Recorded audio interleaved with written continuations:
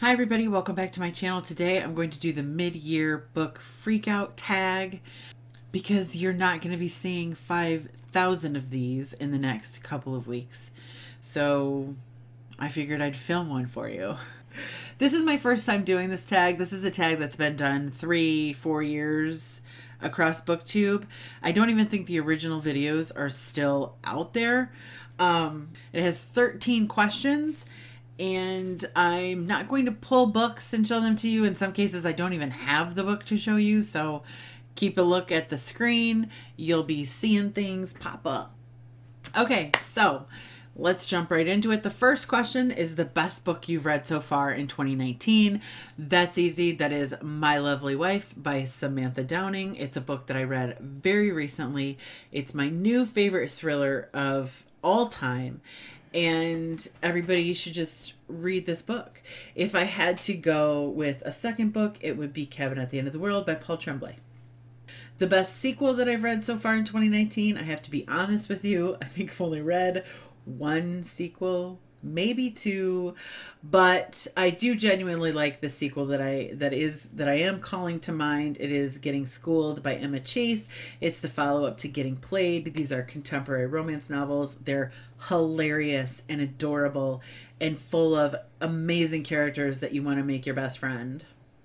So if you're at all interested in that kind of book, then I would definitely look into this series by Emma Chase. The next question is a 2019 release that you haven't read yet, but that you want to. And that's easy. Every book released in 2019. No, I think that the one that I kind of has worked its way up to just this spot in my mind, that this must-read place in my mind, would be The Hunting Party. This is a book by Lucy Foley, and it's a closed mystery. It's a mystery in which, you know, all of the players are kind of stranded together or locked together. And I'm just really, there's something about it that sounds so appealing. I'm really looking forward to reading this one. I genuinely hope I get to it soon.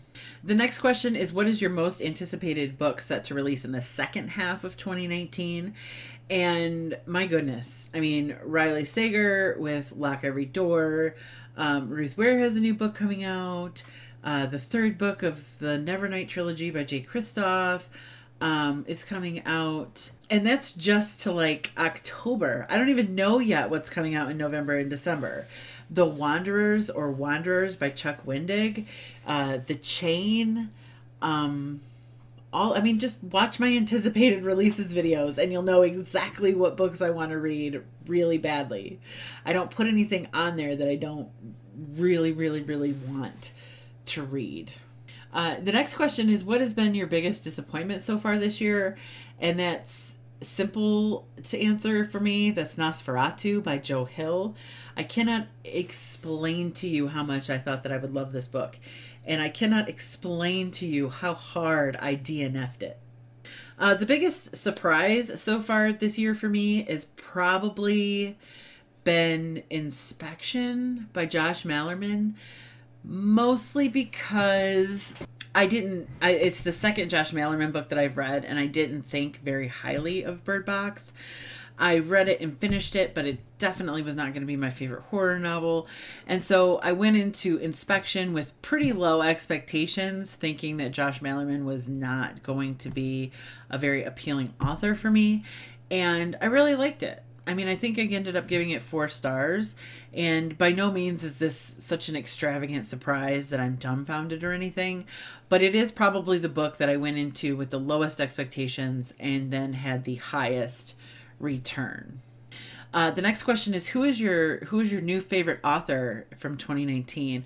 And of course, this could be a new author, a debut author, or it could be just new to you author, in which case I have 2 new to me authors that I'm really looking forward to reading more from. The first is Peter Swanson. I read The Kind Worth Killing this year, which I really liked. I had no idea that Peter Swanson wrote the kind of thrillers that I love, and so I can't wait to read more Peter Swanson. Obviously, I need to read 2 or 3 books before I can officially declare him a favorite author, but he is an author with an amazing amount of potential. Likewise, in the romance category, the romance side of things, I read 3 books this year by Emma Chase, who was a new to me author, 2 of which I absolutely loved. Again, getting schooled and getting played. The 3rd one I read, Royally Screwed, which was the first in her Royal series. I didn't love it, but I didn't hate it. And it definitely wasn't anything that's going to make me change my mind about Emma Chase. Her books are beautiful and funny. Oh my God. I really enjoyed getting to know her as an author this year, for sure. The next question is, who is your new crush? Your new book crush, character crush, fictional crush. That's the word I'm looking for. Who is your new fictional crush out of the things that you've read so far this year? And I went back and forth. This is probably an easier question to answer for people who do read romance, or things with romantic subplots anyway. I went back and forth, and I'm going to go ahead and land on, no pun intended, Briggs from Heartbreak Warfare. So here's the thing. Okay, Heartbreak Warfare is a pretty heavy story. It's a very weighty story, and it deals with prisoners of war. Briggs and one of the females in his unit are captured while they're at war. And so here's the deal with Briggs. He is the guy... He's the guy that witnessed a woman at her most vulnerable. Out of all of the books that I read, like, this woman was beaten, this woman was degraded, this woman almost died. Like, he is the romantic hero of a story that shows a woman at her most vulnerable. So I know that he handles it well. I know that this particular character is a keeper because of the way that he handles her through that situation, because of how delicate he is and how much of a bond is born from their shared experience. So, I mean, I'm sure he's cute too, but he's definitely just a keeper. So he's my new favorite crush. Like, if I'm as someone who's not very comfortable being vulnerable, or who's easily embarrassed and easily mortified, like, I want a guy like Briggs who can handle it. That's of course an extreme scenario, but yeah. Next is, who is your new favorite character in general from what you've read in 2019? That honor has to go to Stella from the Kiss Quotient. It is so refreshing to see not only characters on the autism spectrum, but also to be able to relate to a female character so thoroughly. She has so many neuroses, quirks, and yes, they can be attributed to a specific condition that she suffers from, but in general, like, I felt her. Like, I feel you, Stella. I get it. Like, you and me, we need to talk, because we definitely have some similarities and some things. Like, the next question is, what book so far this year has made you cry? And there have been a couple. There probably have been a few, but nothing made me cry harder than The Last Letter by Rebecca Yarros.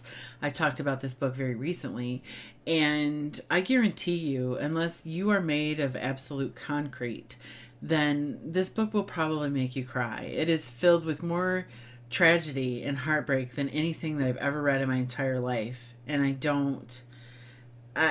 can't handle it. Like, I can't. It wasn't even a good cry. Like, no, I mean, this was sad, you guys. It was sad. So, to make us feel a little bit better, what is a book that made you happy so far in 2019? The most fun that I've had with a book this year is Getting Schooled by Emma Chase. And just, it had been so long since I had laughed out loud at a romance novel. And it's happened, you know, it's not unheard of, but even the romance novels that I love and the romance novels that I love to reread are not romance novels that make me laugh out loud so much. And this was just the best time. I had the best time with this book. And I want to have that best time again. Luckily, I just read the second one, which was also an equally fun time. But yeah. The next question is, what has been your favorite book to film adaptation? And I've seen one. I have seen one book to film adaptation this year, and it was Bird Box. So by default, that's my favorite. And honestly, I didn't like the book. So the film could have gone a lot worse than it did. I know that there are a lot of people out there who were not okay with the film, and those are typically people who really love the book. But I was okay with it. I didn't have a problem with it because the book didn't really mean much to me in the first place. So it's Bird Box by default. Again, I'm not a huge adaptation person. Next is, what is your favorite review video of your own from 2019? I think it's from your own. I guess nobody specifically said, but yeah, that's how I take it. Definitely The Cabin at the End of the World by Paul Tremblay, because I had just finished that book. It was fresh, and I was so amped up about this book, and it was like I was still putting the pieces together in my head and still processing this book while I was reviewing it. And I was so excited and so amped up. And if you've watched any of my videos, you know that I am not a high energy booktuber. I'm like the sloth of booktube pretty much. And so when I can reach that level of energy and excitement about something, then I'm pretty happy with the result. So if you haven't seen it, go back and watch that video. That's me probably at my best. That's about as good as it gets. And if you don't think that it's good, then yeah, I don't really know what to tell you. This next one was really hard for me. It is, what is the most beautiful book you've read or been gifted or bought or whatever in 2019? And to be honest with you, I don't know that there is a book that I'm like, wow, this is just beautiful. I mean, there might be. There probably has been. If you go back and watch my hauls, I might comment on how pretty something is. But I can't necessarily put my finger on one right now. So I went back through the books that I'd read in 2019. And as odd as it is, I think my favorite cover from the books that I've read so far is Dread Nation by Justina Ireland. Because I think it's just a beautiful picture. Like there's something very beautiful. Not only is the model beautiful, but this cover just, it sets the tone. Like, you know, it's historical. You know that there's something at stake. It's dark. It seems kind of hopeless. Like, I have this draw to this cover that I can't really explain. To be honest with you, this cover is a large part of what made me read this book. It's a historical YA dystopian. Like, okay, the dystopian part, yeah, that's me. But historical is not me. YA is not me. And yet I was inexplicably drawn to this book. And I think that a lot of that could be attributed to the cover. So there you go. And finally, the last question is, what books do you want to read by the end of the year?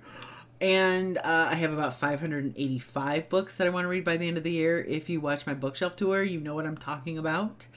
So specifically, I got to go with the Nevernight trilogy in general. Like I mentioned, the third book is out in the fall. I haven't read the first book.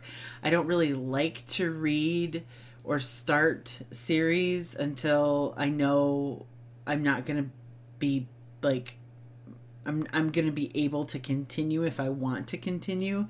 It's a total lie. Like, I've wanted to read Nevernight since the day I bought it, and yet I haven't. But anyways, so I want to read that entire trilogy by the end of the year. If we're going to set lofty goals, let's set some lofty goals. Like, I want to read the entire Nevernight trilogy by the end of the year. 1,000 Doors by JT Ellison is something that I you know, was on Bookstagram and commented, like, I don't know, she posted something about 1,000 doors, and I'm like, listen, this has been taunting me from my TBR shelf for a really long time. Your post is not helping. So, you know, I've kind of told her I want to read it soon, and as the editor of that book, that might be a commitment at this point. And finally, probably No Exit by Taylor Adams, which is just a book that just won't go away. People keep talking about it. The most recent person to talk about it is Books and Lala. Like, yes, I got it from Book of the Month. I've had it. I want to read it. I know it's exciting. People keep telling me it's exciting. It sounds like a suspenseful thrill ride, which is the kind of book that I want. And so, yes, No Exit by Taylor Adams. I'm coming for you. But that's it. That is officially the mid-year book freakout tag. I don't know why we're freaking out. I don't really think we need to, but let's keep it calm and professional. But yeah, let me know what you think about your year with me so far. Tell me what you think about the year to come with my channel and as a viewer and as a reader, and let's just strike up a conversation. Let's see where we're at. Let's see where we're at with things. I'm being dumb. Okay. Thank you so much for watching, and I will see you all very soon.